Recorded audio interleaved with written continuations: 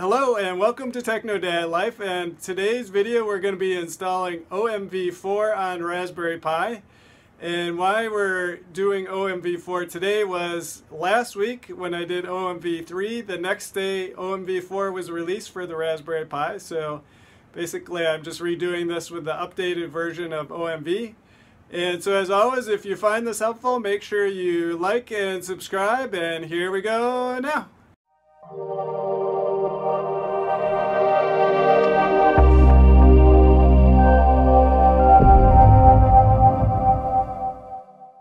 So we need three things to start out with. So we need the Openmediavault ISO, and so you can find that at openmediavault.org, download, and then click on the found here. Next, it will take us to SourceForge, and where we want to go is this one, Openmediavault 4 single board computers. Do not go to the Raspberry Pi images.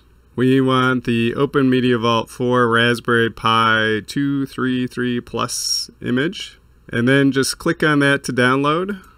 While that's downloading, we're going to go to putty.org and then download Putty here, and click on the latest version when you do that. And then finally we're going to go over to etcher.io. We're going to download the version for our computer. Once all three things are downloaded, then we're going to burn that to an SD card, which we'll then insert into our Raspberry Pi. So first we install our SD card, then we start up Edger, and you can see our SD card is already detected there.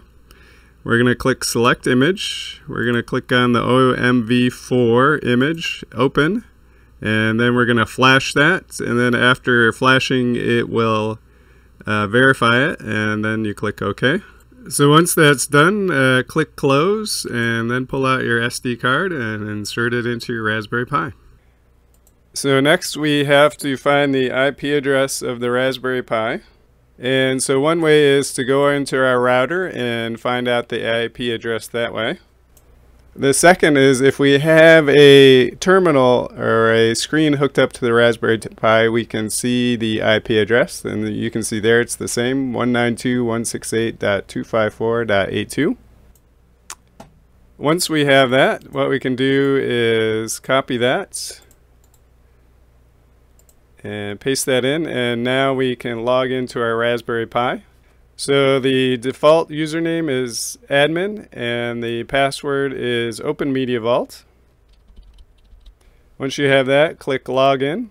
Okay, so now that we are into our Raspberry Pi, we need to do a couple different things. And so what we're going to do is we're just going to go down the side here and basically go through each setting and adjust that to what we need to have a fully functioning Raspberry Pi.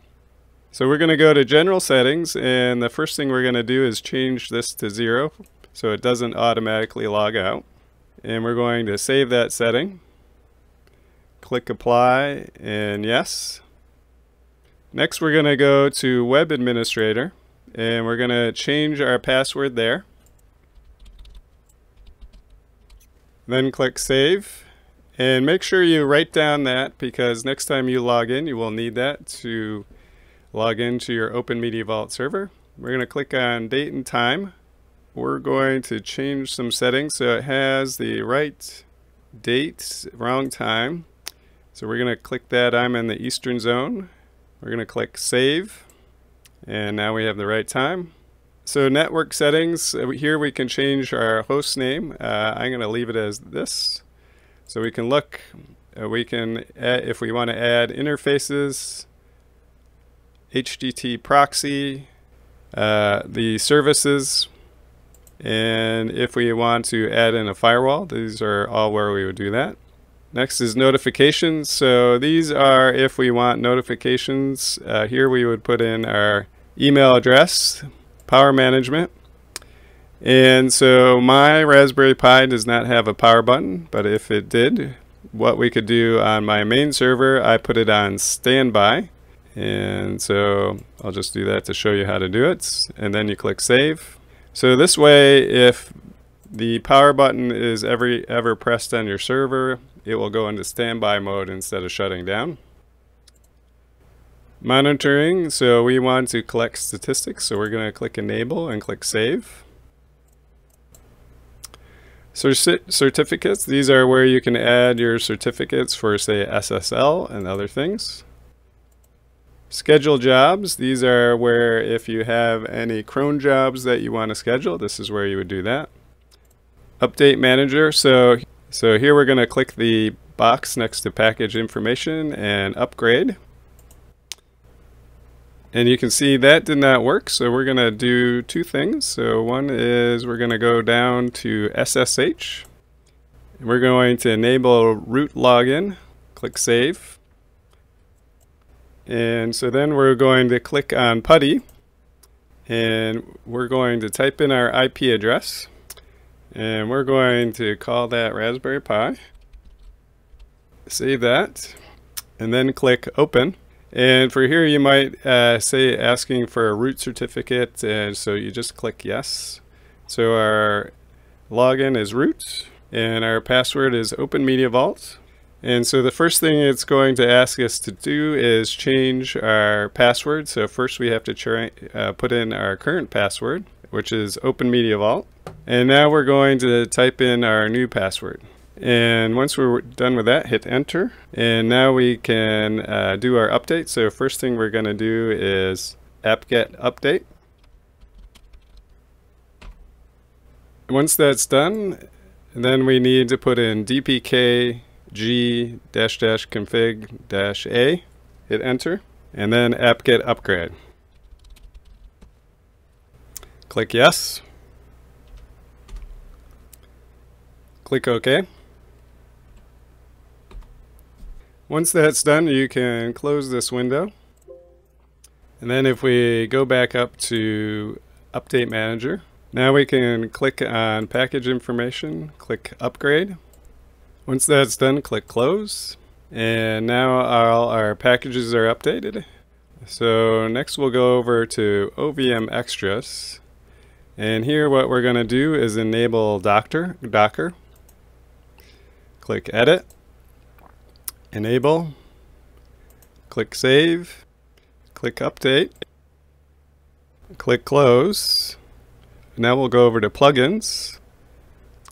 Next we're going to click Check, and then we're going to click on Shellinabox, and then we're going to scroll all the way down to the bottom and click on Docker, and then Install, and yes. Then we're going to click Close and Reload. And now if we scroll down, we have Shell in the Box and Docker there. And if we scroll down here to Services, we can now see that we have Services, Docker, and Shell in the Box in our list. So next we're going to go up to Storage. We're going to click on Physical Disks. So this is our SD card. And here I have a solid state drive attached. And so if you have a drive attached to your Raspberry Pi, it either has to be a powered drive, and if you have more than one drive, they definitely need to be powered if they're regular hard drives. If it's a SSD, you can get away with just having one attached to the Raspberry Pi without needing power. So we're going to click on our SSD. And we're going to click Edit. So if you have a regular hard drive attached, what you'll want to do is change some of these settings here. These are the disk properties to make it so it's not so noisy. So what you would do is click on Minimal Power and then click Minimal Performance for Minimal Acoustics. Set a spin down time. And then if it's write, cache, and enable, you would want to do that. And then you would click Save. Next we're going to go back to our disk, and then we're just going to click Wipe. Do we really want to wipe it? Yes. And we're going to do that quick. Then click Close. Next we're going to click on Smart. And to enable Smart, first you have to click on Enable.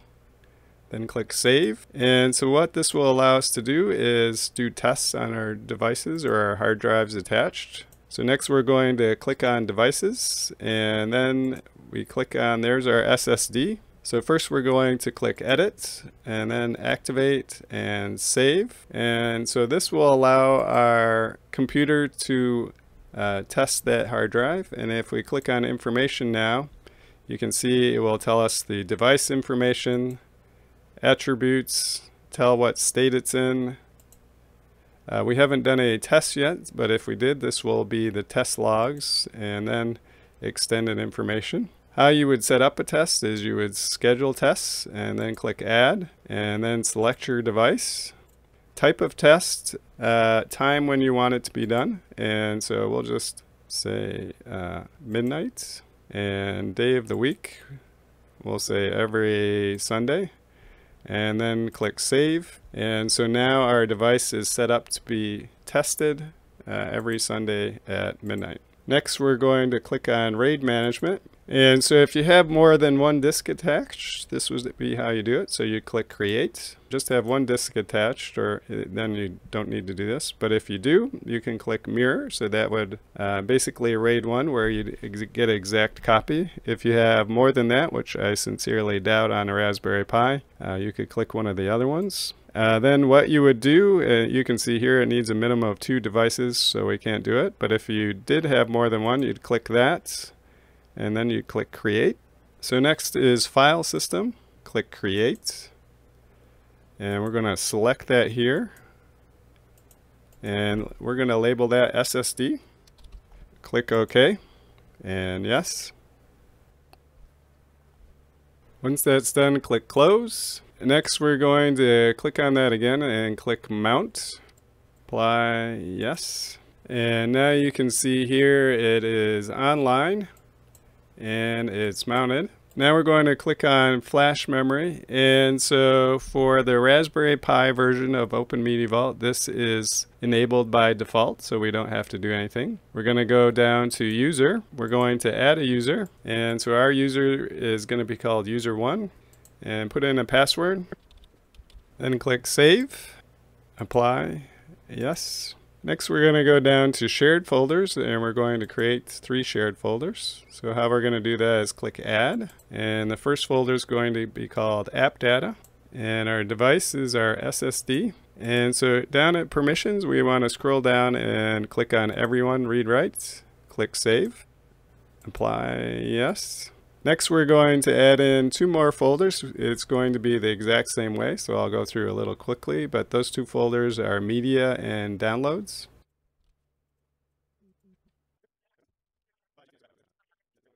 So once you have those 3 folders, we're going to go down here and we're going to click on SMB.